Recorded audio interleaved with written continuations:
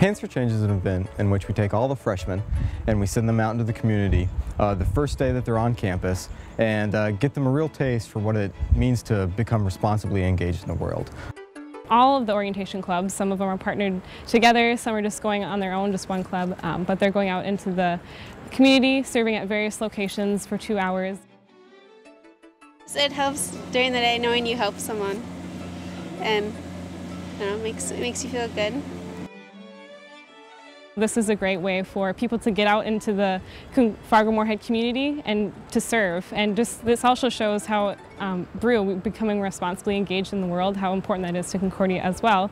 Because this is the first step in getting them out, right away, that first time. We don't just talk about it, we actually go and do it. This is a lot of work that's off my table now, so it's excellent. I think it really gives them a perspective as to what Concordia is really about and how we're not just here to create students or, just bookworms. We're really here to create a more well-rounded person and go ahead and go forward with that.